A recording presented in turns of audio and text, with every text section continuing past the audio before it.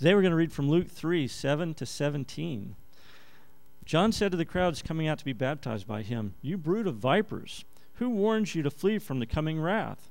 Produce fruit in keeping with repentance, and do not begin to say to yourselves, 'We have Abraham as our father.' For I tell you that out of these stones God can raise up children for Abraham. The axe is already at the root of the trees, and every tree that does not produce good fruit will be cut down and thrown into the fire." "What should we do then?" the crowd asked. John answered, "Anyone who has 2 shirts should share with the one who has none, and anyone who has food should do the same." Even tax collectors came to be baptized. "Teacher," they asked, "what should we do?" "Don't collect any more than you're required to," he told them. Then some soldiers asked him, "And what should we do?"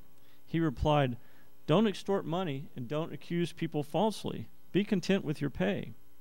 The people were waiting expectantly and were all wondering in their hearts if John might possibly be the Messiah. John answered them all, "I baptize you with water, but one who is more powerful than I will come, the straps of whose sandals I am not worthy to untie. He will baptize you with the Holy Spirit and fire. His winnowing fork is in his hand to clear his threshing floor and to gather the wheat into his barn, but he will burn up the chaff with unquenchable fire."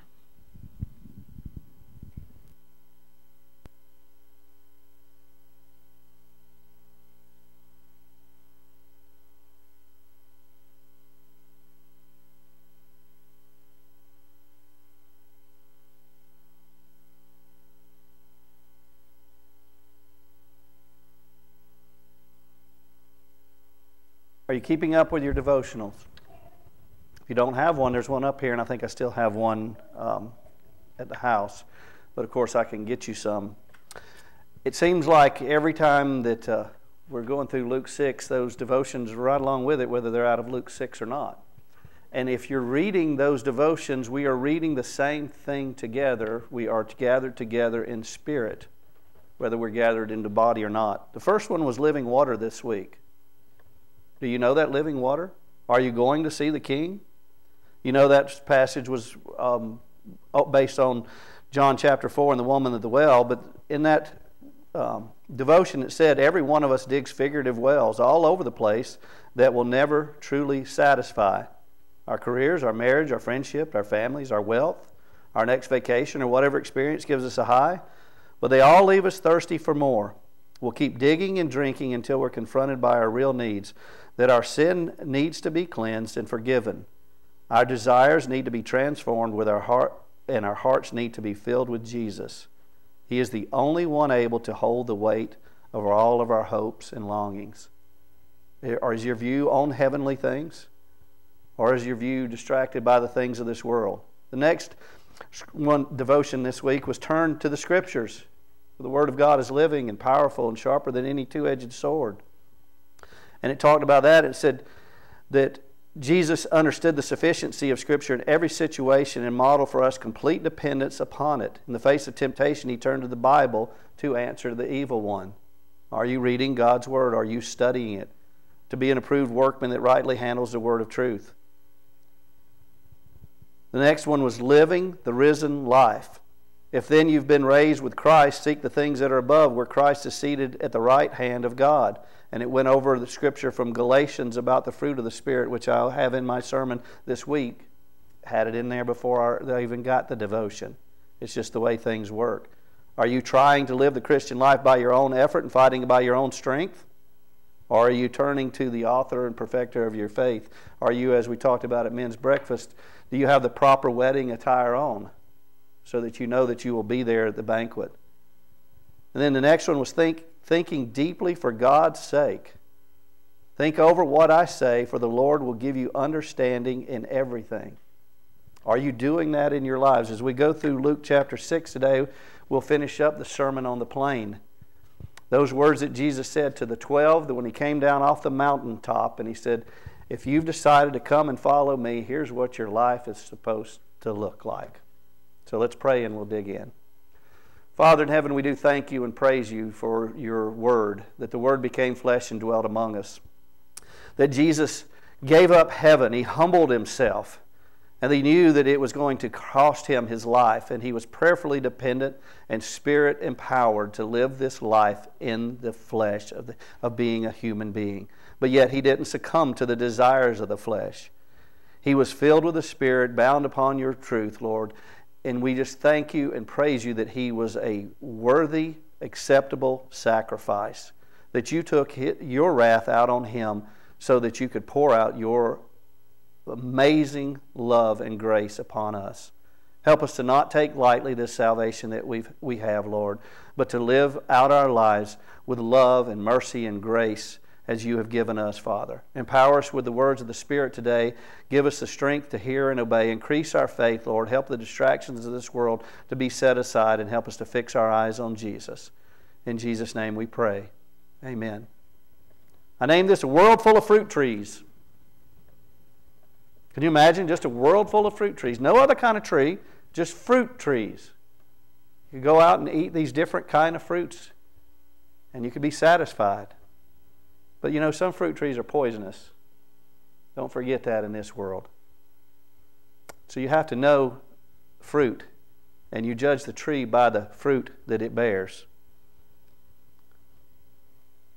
We can only live a life that follows Jesus' Sermon on the Plain if we've been radically transformed, if we've been born again by the Spirit, if we have a new heart of flesh that the Spirit is writing the words of God on, so that we do not sin against Him.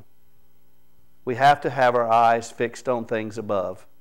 We have to know that this life is not our own, that we were purchased, that we are a new creation, that we were dead in our trespasses and sins, but now we've been made alive and we've been seated in the heavenly realms. If we realize this and keep our vision on Christ and be prayerfully dependent and sanctified through and through by God's Word and through His Spirit, then we can live a radically different life. A Sermon on the Plain life. Is that the kind of life that you're living? Luke chapter 6, starting in verse 43. No good tree bears bad fruit, nor does a bad tree bear good fruit. Each tree is recognized by its own fruit. People do not pick figs from thorn bushes or grapes from briars. You know that. A good man brings good things out of the good stored up in his heart. And an evil man brings evil things out of the evil stored up in his heart. For the mouth speaks what the heart is full of. So every time I have that thought and utter that word that is not godly, that is not even edifying to build up the brethren, that is not something that it would be a light in this world, that means that I still have some evil stored in my heart and I need to get rid of it. I need to get on my knees and ask for forgiveness and ask for my faith to be increased. Ask for the power of the Holy Spirit. Do I do this though? Do you do this? Or do we kind of keep that tucked back in there and don't dig deep and get it out? And it's not us digging, it's let Jesus digging deep. Remember when Jesus said, if I can just dig around for a few more years, and then if not, cut it down. I'm going to talk about that in a little bit. No good tree bears bad fruit. Each tree is recognized by its fruit. What comes out of your heart is what comes out of what your heart's full of. Would you say that Jesus is asking you, what kind of tree are you? In a world full of fruit trees. We didn't have other kind of trees. We're only talking about fruit trees here. In a world full of fruit trees, what kind of fruit are you? Are you producing rotten fruit? Are you producing no fruit? Are you producing good fruit? Is it increasing in abundance as the maturity of the tree grows on? Are you producing in the seasons that you're supposed to produce? You will be known by your fruit, what's filled in your heart. So first of all, are you a fruit tree? Or do you consider yourself some other kind of tree? Are you a fruit tree? This is talking about fruit trees. So I asked you first of all, do you know the Lord Jesus Christ, your Savior? Because there will be many, as we talked about again, that say, Lord, Lord. And He says, depart from me, I do not know you. And those many were what you would call disciples. you might call them Christians, because they did mighty works in the name of Jesus Christ. They were zealous for the kingdom, but they did not have a relationship with Jesus Himself. They even cast out demons in the name of Jesus. But there's no debate that day. Jesus knows the difference. He knows your heart. And there will be a separation from the sheep and the goats. The trees that aren't fruit trees and the trees that are fruit trees.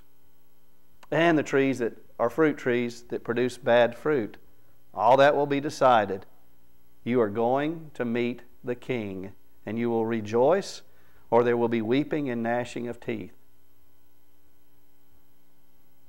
Jesus only gives two options here. Fruit trees, but good fruit or bad fruit. No other trees to consider, so don't think about anything else in this scenario. There's a good fruit tree and a bad fruit tree. Both produce things that people eat, consume.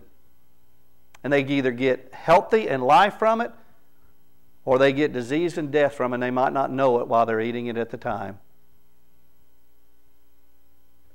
Jesus is only talking about fruit trees. So now I'm going to tell you like I would tell a child. What are fruit trees supposed to do? Bear fruit. Thank you. So are you bearing fruit? If a farmer went out to sow seed, why did he do it? So that the seed would grow and mature and feed to produce a crop. Every Christian is called to produce fruit. The fruit of the Spirit is clear. It's love, patience, joy, peace, self-control. Are you doing these things, and are they increasing in a harvest? Do others see this in you? Or does it look sweet from the outside but rotten on the inside, or poisonous on the inside? So what does that fruit taste like? Think about that in your own lives, and I ask again, what kind of fruit are you producing? Because you would be a hypocrite to say, all the fruit that I'm producing is good. You go to the store and you pick out fruit. The other day I bought some blueberries. They weren't fit to eat. They look good, big plump blueberries, but they were not fit to eat. You know, you can sample fruit at Safeway too. Just know that. So if you ever see me over there grabbing a grape or whatever, I'm not stealing. They'll let you sample the fruit first. You can ask them to cut the orange open and everything. Because sometimes you can't tell the difference from the outside, can you? A lot of times you can, but a lot of times you can't. Jesus is talking about the difference between good and bad fruit trees based on the fruit that they produce. Many profess Jesus Christ, profess God, especially in this country, one nation under God. Who is that God? And did you come to know Him because of your personal relationship with Jesus Christ? Because if you don't have that personal relationship, you do not know God. Because Jesus is the way, the truth, and the life, and no one comes to the Father except through Him. It's by faith, thank goodness, not by works of righteousness, but by grace and faith that you're saved. So are you saved, and are you producing good fruit? So I'm going to ask you again personally, what does the fruit look like that you're producing? Surely you're producing some fruit. You are, even if it's the sins of the flesh, you're producing fruit. So don't think you're not producing. You're producing some kind or the other, because people see that, especially if you profess the name of Jesus Christ. And they're looking to see if your fruit is hypocrisy and hatred, or if it's genuineness and love. There were 12 disciples contemplating discipleship. I'm going to take you back a few verses to verse 17. A great number of people from all over Judea, Jerusalem, and from the coastal region from Tyre and Sidon, a 50-mile radius, who had come to hear Him and be healed of their diseases. So many people want what God can offer them, what Jesus can offer them, salvation. And it is by faith, but faith without works is dead. A fruit tree that doesn't produce fruit, first of all, is producing some kind of fruit. Like I said, in this scenario, it's just whether it's good or bad or not. And you should see it in ever-loving increasingness of love, patience, self-endurance, control, and so forth. Those that were loosely committed to Jesus, those who thought they were firmly committed to Jesus, those that opposed Jesus, and those that had signed up to be like their master, their rabbi, their teacher, and didn't have any idea that Jesus was going to preach this sermon the way he preached. That blessed are you when people persecute you, hate you, despise you because of me. And he gave the woes, the warnings that were out there. Jesus says, but to you who are listening, he gets to this point. To you who are listening, I've given these blessings and woes. Here's what your life is supposed to look like. So does it. Love your enemies. Do good to those who hate you. Bless those who curse you. Pray for those who mistreat you. If someone slaps you on the cheek, turn to them the other also. If someone takes your coat, do not withhold your shirt from them. Give to everyone who asks, and if anyone takes what belongs to you, do not demand it back. Do to others as you would have them do to you. Love your enemies. Do good to them. Lend to them without expecting to get anything back. Be merciful just as your Father in heaven is merciful. Do not judge. Do not condemn. Instead, forgive and give. Is that what your fruit tree looks like? Oh, let's see. Bless those who curse you. Pray for those who mistreat you. If someone slaps you on the cheek, turn to them the other also. I'm going to admit again that if someone slaps me on the cheek, my first prayer, Lord, is probably going to be forgive them, but right after that's going to follow, but why'd they do that, Lord? I don't want to be slapped anymore. Help them to stop slapping me. Oh, wait a minute. Oh, now if I'm praying a little bit with my spirit and with my heart, help me to love them so that they see your love, whether I'm slapped or not. Now, do I get to the point of turning the other cheek? No, I'm still not there. But this is what my life is supposed to look like. To you who are listening, love your enemies, do good to those who hate you, bless those who curse you, pray for those who mistreat you. If someone slaps you on the cheek, lend them the other also. If someone takes your coat, give them your shirt as well. Give to everyone who asks. If anyone takes from you, don't demand it back. Do to others as you'd have them do to you. Love your enemies, do good to them, lend without expecting to get anything back. Be merciful just as your heavenly Father is merciful. Do not judge, do not condemn, forgive and give. I need a lot of pruning so that my fruit looks like this. And I know where to turn to do that. And it takes, you that know agriculture, it takes plenty of work to produce a good crop. And Jesus is there all the time. What amazes me so much in his last talks with the disciples is he continued to pray and pray and pray for them after giving them instructions.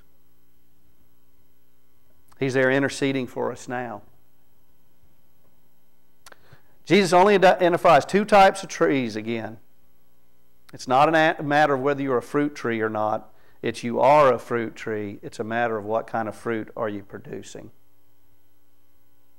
Are you just professing Jesus with your lips?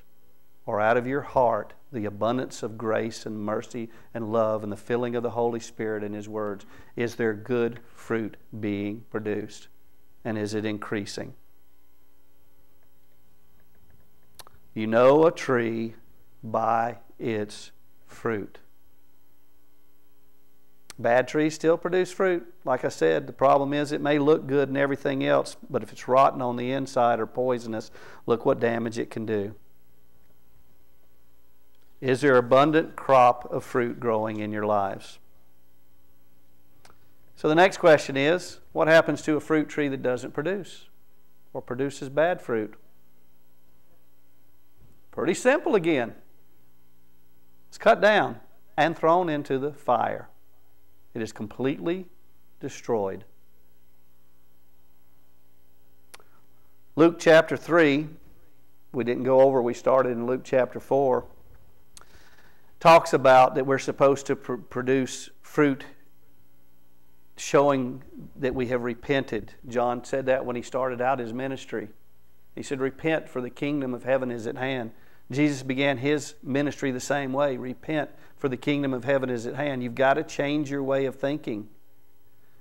I want you to live totally different.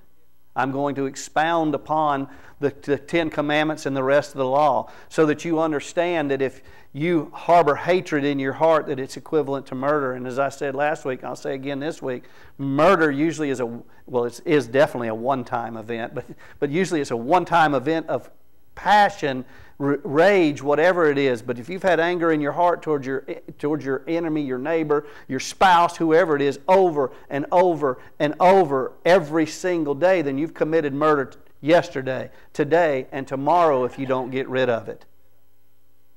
Do you understand that's God's Word? Do you understand His love for you that He's lavished upon you?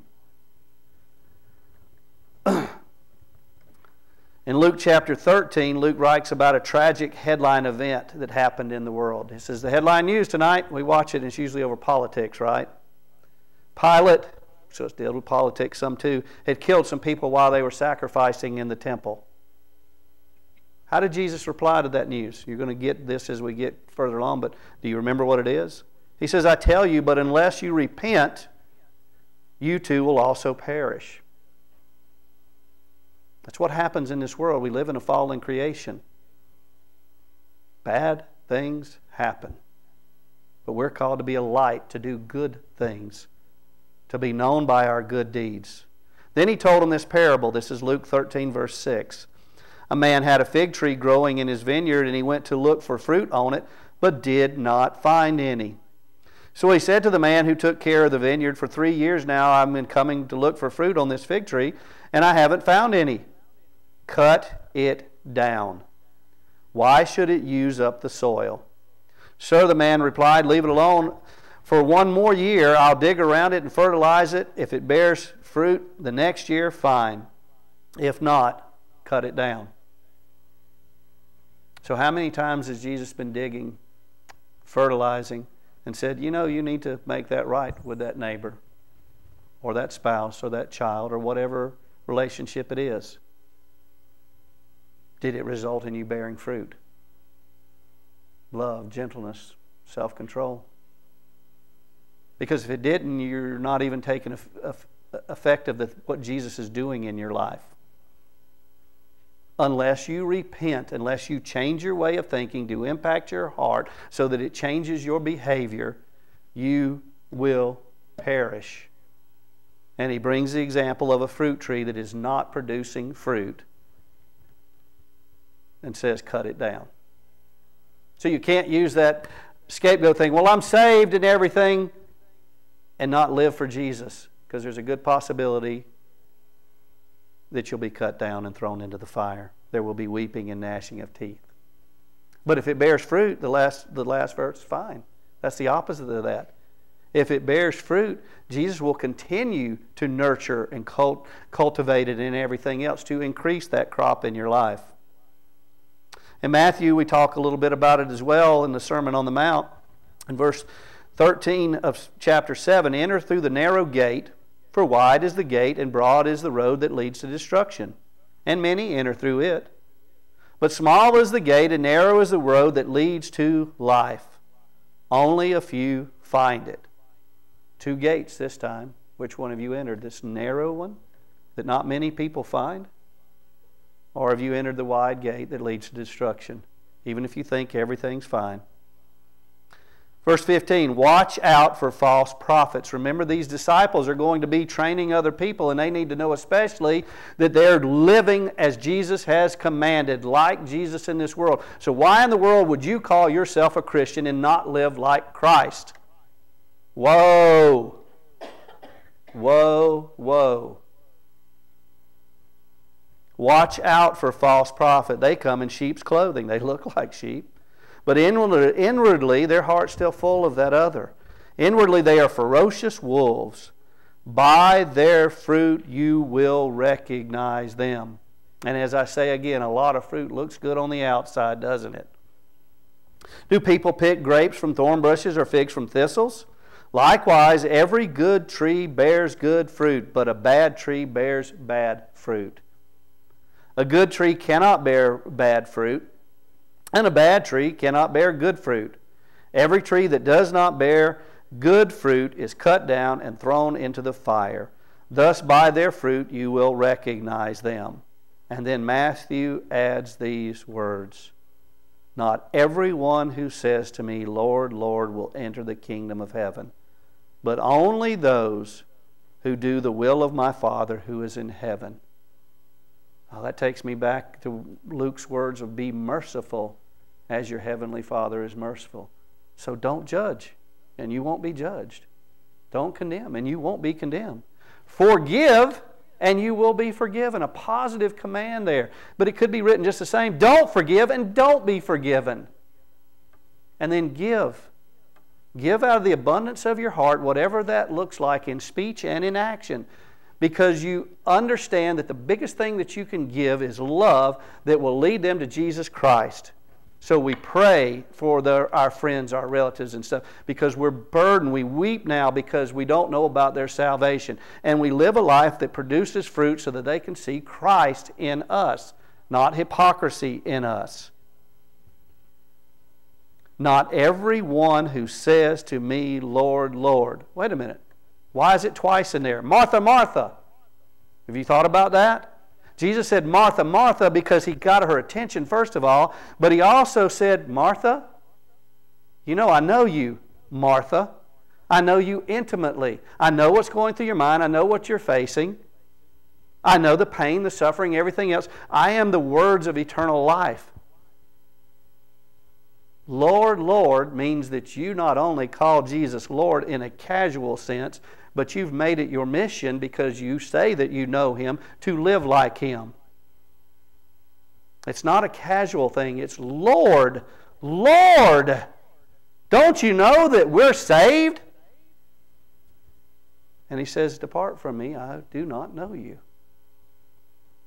The only one who does the will that will enter the kingdom of heaven is the one who does the will of my Father who is in heaven, who produces fruit that is countercultural to this world because they know that they've been purchased with a price and they need to live like Christ in this world, which means even turning the other cheek or giving them my shirt off of my back when they've asked for my coat. Whatever that looks like in your life. That doesn't mean that you're supposed to get run over. That doesn't mean in every instance you're doing that. It means that you have the heart of compassion to do that again, to save them. That you do unto others as you would have them do unto you. Wouldn't it be nice if you're in a financial burden that somebody helped you out and said, don't worry about paying me back? Isn't that something you would like be done to you? Instead of being condemned, say, why are you in this situation? How much did you say you need? What's the interest rate? That's certainly not how grace was given to us. At just the right time, Christ Jesus died for our sins. But what does your fruit look like? Do you know what a pawpaw tree is? Do you? You're smiling. Do you know what a mangonel tree is? They're both found in tropical environments. You can find them in Florida. They both produce a distinctive fruit. Both are sweet to the taste. I like the one that's called pawpaw tree. I just like that. Do any of you know Spanish a little bit? You better know the difference in these two trees. Do you know them? Pawpaws are the largest edible tree fruit that lives in native North America. They grow specifically in temperature climates of the eastern parts of the United States. Pawpaw trees produce a large edible green fruit that are also called pawpaws. The fruit is fragrant and has a distinctively bright tropical flavor. When they are ripe, pawpaws are very good fruit to eat. One bite and you'll enjoy one of America's best kept secret fruits. The mangonel tree can also be found in the same tropical climates. Its leaves and fruit resemble that of an apple tree. It's also known as the beach apple. Sounds good, doesn't it?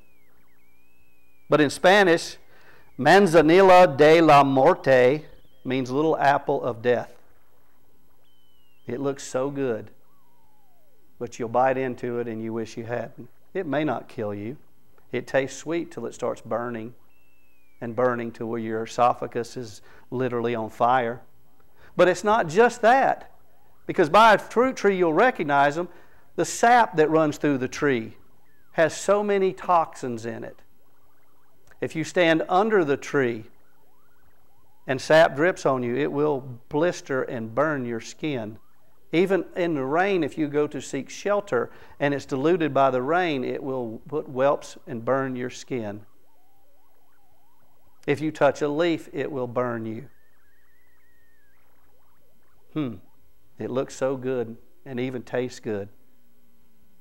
But that burning is very hard to quench, and it can kill you. Don't you need to know the difference?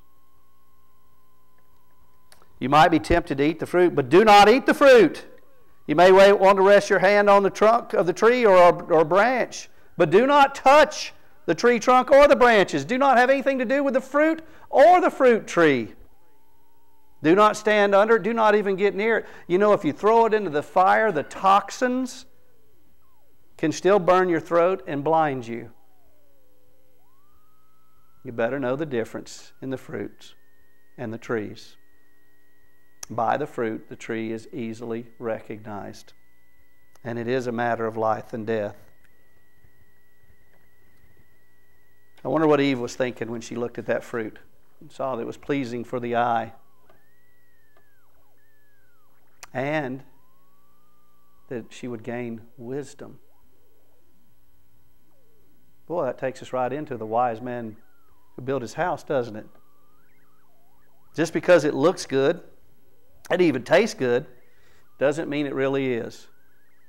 One of the devotions we read this week, well, I read part of that one, just talked about all the things in this world that we try to fill our lives with instead of filling our lives completely with Jesus.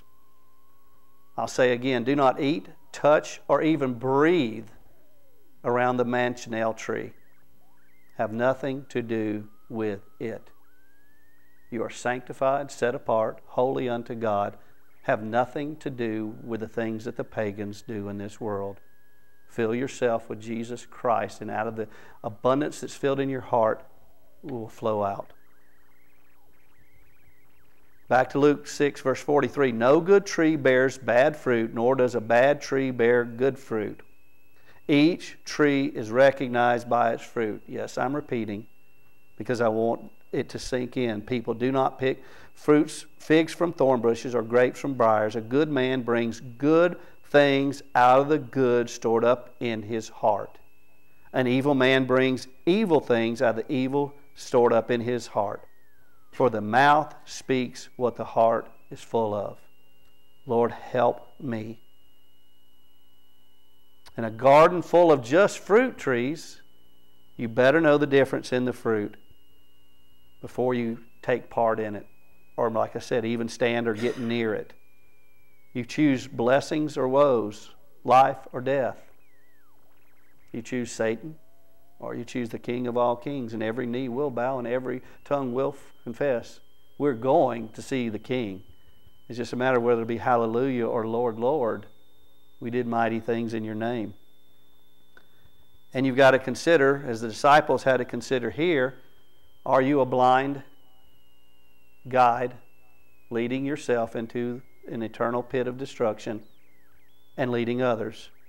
Or are you fixing your eyes on Jesus and have eternal life? In Matthew chapter 12, verse 30, Jesus said, whoever is not with me is against me, and whoever does not gather with me scatters. And so I tell you, every kind of sin and slander can be forgiven, but blasphemy against the Holy Spirit will not be forgiven. Anyone who speaks a word against the Son of Man will be forgiven, but anyone who speaks against the Holy Spirit will not be forgiven, either in this age or in the age to come. You know what the next words are? Probably not, unless you turn there and are reading them. It's just unusual that this is the next words. Make a tree good, and its fruit will be good. Or make a tree bad, and its fruit will be bad. For a tree is recognized by its fruit. If you profess Jesus Christ with your lips, but your heart is far from Him, you are blaspheming the Holy Spirit. You are not born again. You can say all you want to with your lips, but if your heart hasn't been transformed, you're not born again. How many times do we profess God with our lips, but our hearts are far from Him? We do have hypocrisy in our lives, and whenever we see it, we need to take it to the cross. Next words of Jesus, verse 34, you brood of vipers. How can you who are evil say anything good? For from the mouth speaks what the heart is full of. Do you get the pattern here? A good man brings good things out of the good stored up in him. James, early leader of the church, has to write to the Jews spread abroad from persecution, why in the world does your tongue do the things that it does? And then it goes to the actions that you have. I wonder if your faith is real or not. But I tell you that everyone will give an account on the day of judgment for every empty word they have spoken. For by your words you will be acquitted, and by your words you will be condemned. So the first thing you need to check on that tree when you're checking fruit is how many times are the thoughts and things that come out of your mouth not glorifying to God. Because they came from your heart.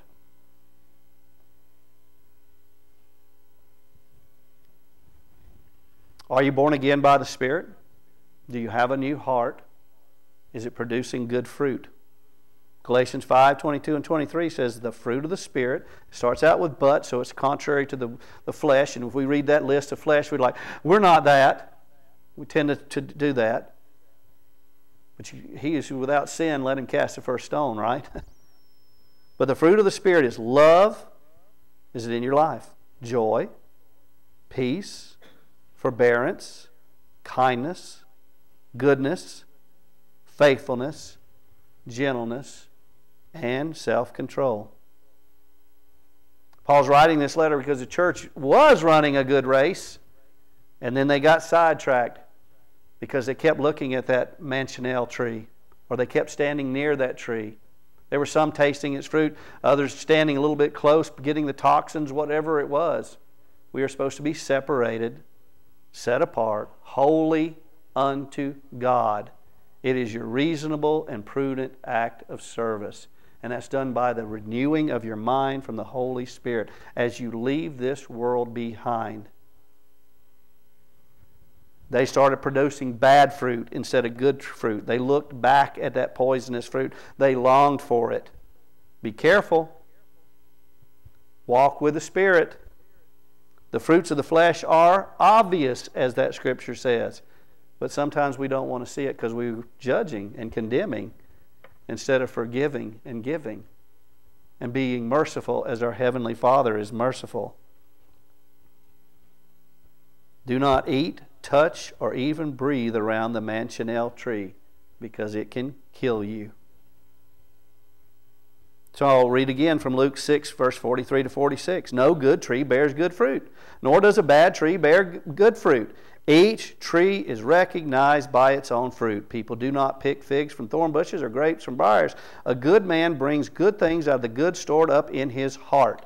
An evil man brings evil things out of the evil stored up in his heart. For the mouth speaks what the heart is full of. What's the next verse? Why do you call me Lord, Lord? Say that you're intimate with me, that you're listening to me, and do not do what I say. These words were to the 12. These words to the people that gathered there. These people were to all of them. So we can't sit there and say there are times there are not times in our lives when we cry out and say, Lord, Lord, and He's sitting there saying, why haven't you been obedient to what I've commanded you? The Holy Spirit has been pricking on your heart, that neighbor again, and you've done nothing about it. Whatever the circumstance is, I don't know, and I'm not here to judge. I am only here to preach this sermon and to walk us through Luke. Because these are Jesus' words, so we'll know that what we've been taught is true. We'll know what that teaching is so that we will live it, so that we will be like Christ. Oh, stumbling will come, but woe to those who cause the stumbling. It would be better to have a millstone tied around your neck and you're thrown into the depths of the sea. Many disciples, and many Christians don't even consider themselves disciples, cry out, Lord, Lord. There will be weeping and gnashing of teeth when we go to meet the King.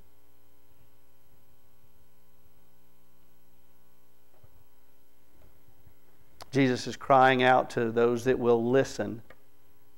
If you're going to sign up for this, then live it without hypocrisy. Live it with genuineness. And you can't do it on your own.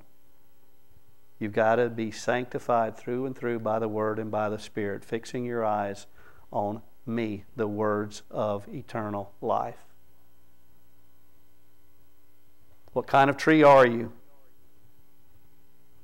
Does your fruit just look good, or does it taste good? That means you've got to examine it. Let others examine it.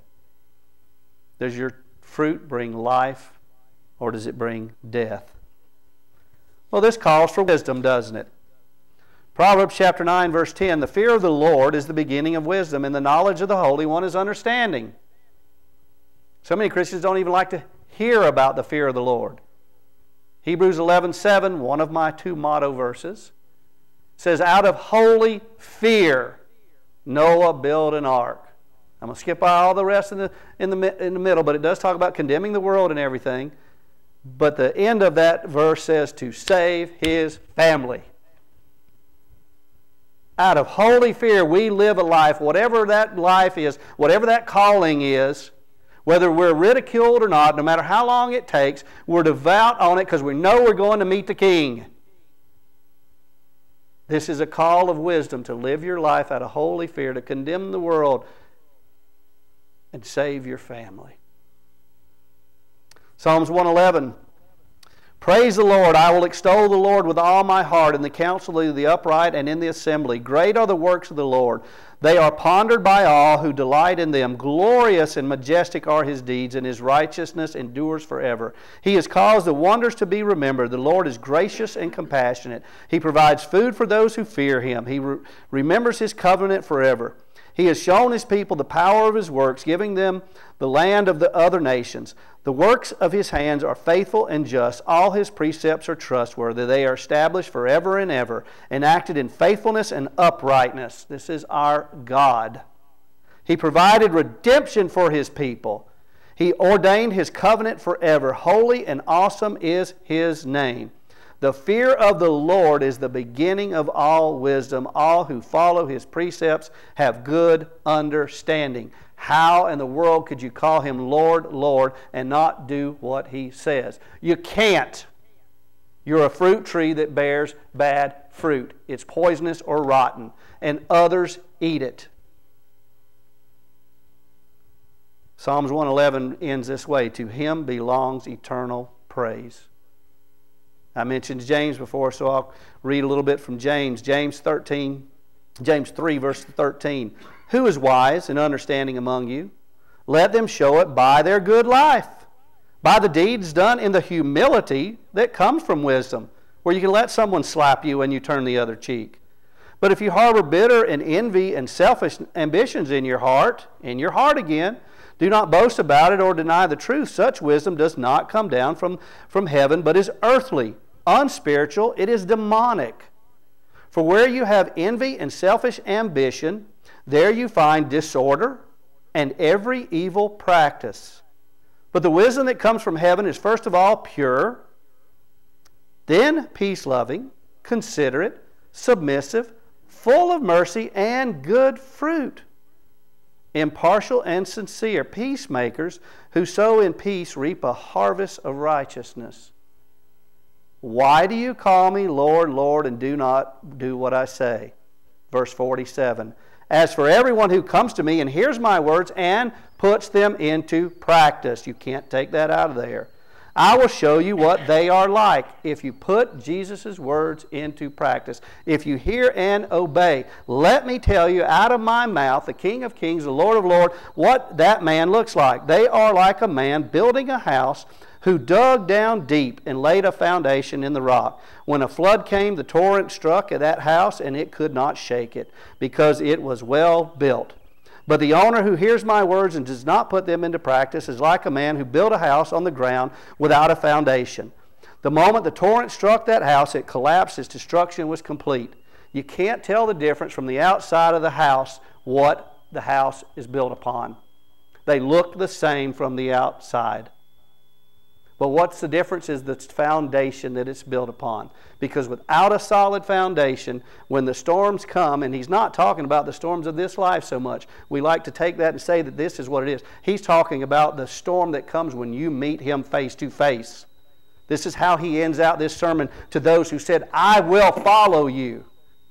He says, here's what you need to do. You need to call me Lord, Lord, and do what I say. You need to bear the fruit that I have told you to do. And then don't worry, because when eternal damnation comes, you have a solid foundation built upon me, because you've heard my words and you've followed them.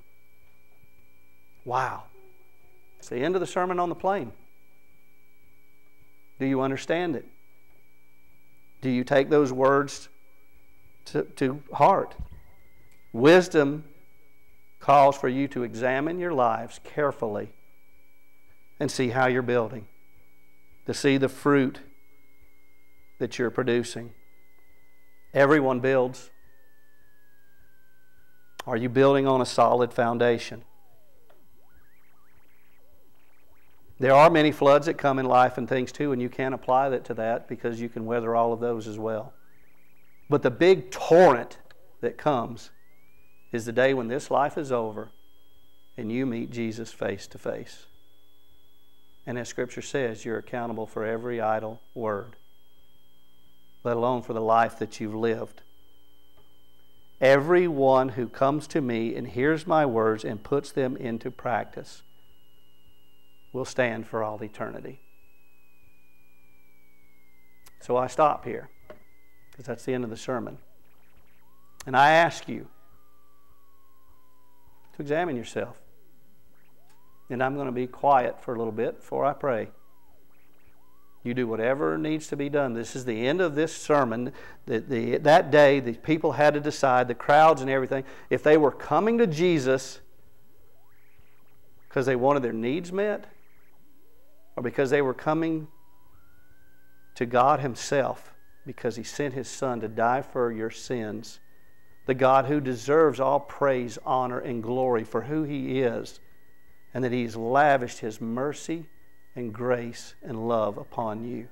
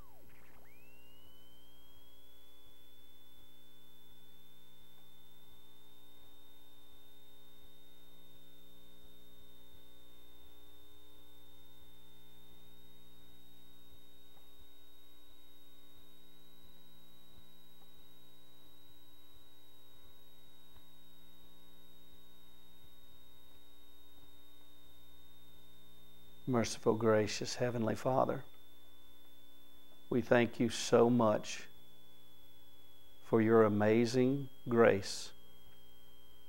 Lord, we ask for forgiveness for our sins. We ask that You increase our faith. We ask that Jesus digs deep and pulls out all the hypocrisy, all the sins that so easily entangle. Oh, Father, we thank You and praise You, for You are worthy. Jesus, we thank You for giving up heaven, for living a life, for teaching us clearly. Give us salve for our blindness. Give us the spiritual food that we need. Give us that living water as You offered the woman at the well, so we don't keep digging wells all over the place. Oh, that You would choose to come and die for our sins. May we not live a life that does not bring You glory and honor. May we not live a life that is hypocritical. But may we be a light to this world. May we realize that we need each other, that You didn't call for us to do this alone, that You've joined us together. That's why I say when we're reading these scriptures, these devotions, when we're not together in the flesh, we are together in the Spirit. Thank you for each and every one that is the body of Christ here. Lord, I also pray that whatever obstacles and torrents that people think they're facing in their life now, that you to give them peace, and that you give them an increasing peace in their life. That they fix their eyes on Jesus. Lord, help us to confess our sins. And the Scripture says if we confess our sins, that you are faithful and just to forgive us our sins and to cleanse us from all unrighteousness. Out of holy fear, Lord, help us to live the lives that you've called us to live, to build a firm foundation so that others, especially in our immediate lives here, see Jesus Christ. There's such darkness in this world today and such superficial religion. Father, let this be a church focused on you, Lord, empowered by your Spirit to do good deeds. I thank you for being a part. I thank you for my brothers and sisters that get to be a part of my lives. Father, we thank you and praise you in the name of Jesus. Amen.